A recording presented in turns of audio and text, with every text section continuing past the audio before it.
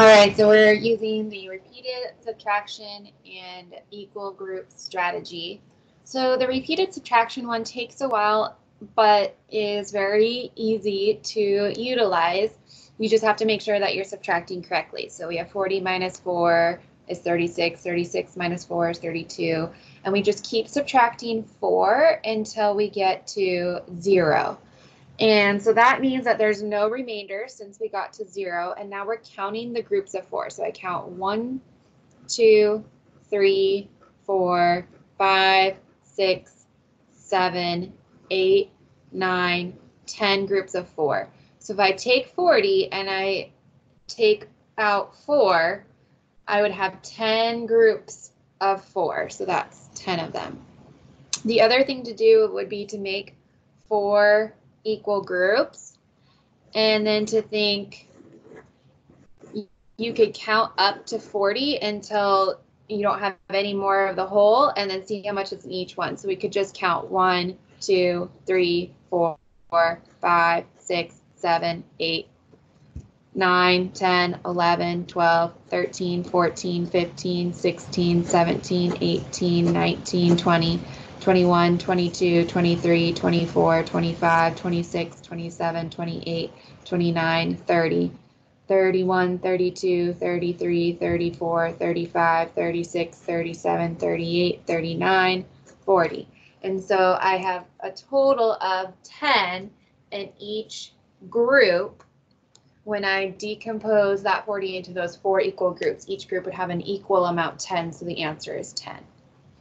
So that I did the same thing with 24. So 24, I just kept subtracting 4, and I found that I had 1, 2, 3, 4, 5, 6 equal groups. And again, you have to be really careful and make sure that you're subtracting it correctly. And then if I made the 1, 2, 3, 4 groups and I counted all the way up to 24, placing one in at a time, I had a total of 6 in my group.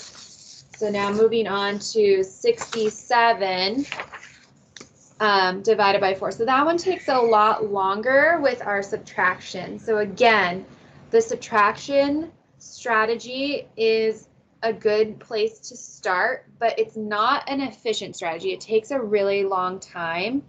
And then at the bottom here, if you did it correctly, you would have 7 subtract 4 is 3. Now, if you try to do 3 subtract 4, you would get a negative number. So we can't have a negative amount. So what that 3, what's left over, is our remainder. So if I'm counting how many total I have 1, 2, 3, 4 groups, 5, 6, 7, 8, 9, 10 groups, 11, 12, 13, 14, 15, 16 groups of 4 with a remainder of 3. So what that means is that 4 times 16 is 64. And if I add 3 more to 64, I get that number 67. So that remainder has to be added on to those 16 groups of 4. So if I was doing it with these 4 equal groups, instead of having to count 1, 2, 3, all the way to 67, I can think of those multiples of 4, right? 4 times 1, 4 times 2, 4 times 3, 4 times 4, 4 times 5, 4 times 6, 4 times 7, 4 times 8, 4 times 9. And then if this is 4 times 1, then 4 times 10 would be 40, right?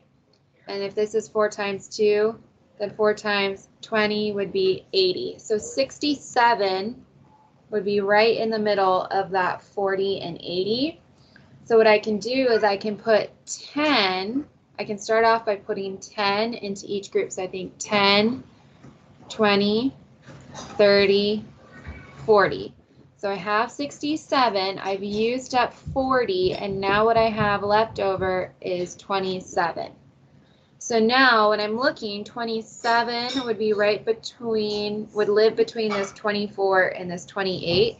So 4 times 6 is 24, and 4 times 7 is 28. So I can't put 7 into each group, but I could put 6 more into each group, and then I would have used 24, right? 6, 12, 18, 24. And so what I have left is 3, and I can't put them inside of here because I had 1, 2, 3, then this one wouldn't have 17. I'd have 3 groups of 17 and 1 group of 16. That's not an equal amount. So these 3 have to be our remainders. They don't fit in there, so this is our remainder, this 3. So then I would have 16 inside of each group, 3 that didn't fit inside. So it would be 16 remainder 3.